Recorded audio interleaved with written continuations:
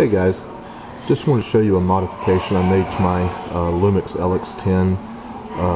I just bought this camera, absolutely love it.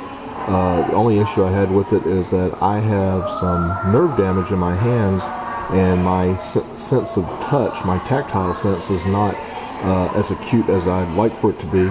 And this camera is extremely slick. So what I've done here is I reach in with my giant hands.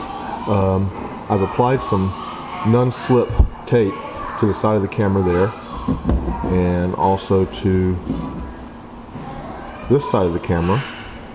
And most importantly, I've applied this little tiny piece right there, which gives me a good sense of feel for where my thumb is. That way I don't accidentally mash any of these function buttons on the back of the camera. But for what it's worth, my opinion of this camera is that it is an amazing device. I've been thoroughly thrilled with it, and just thought that this non-slip tape that I've added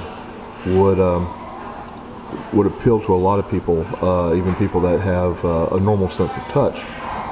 For what it's worth, you know, what we're talking about here is basically the stuff people put on the top of skateboards.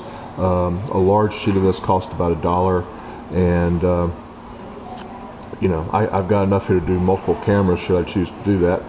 And also, as part of kind of a mild product review, this little Case Logic case, this is a TBC 430 Case Logic from Amazon.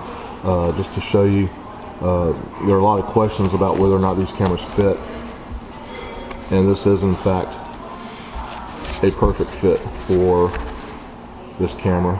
And I'll scroll back a little bit here. As you can see, that camera fits perfectly.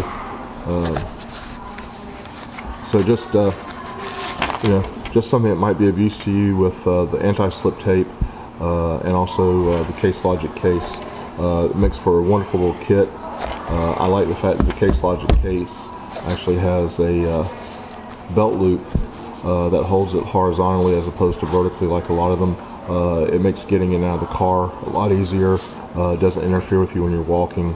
But this is a nice little setup for something to have for B-roll, or to just carry around with you for the unexpected things that you might want to capture in photographs or on video, and recommend that you maybe take a look at it.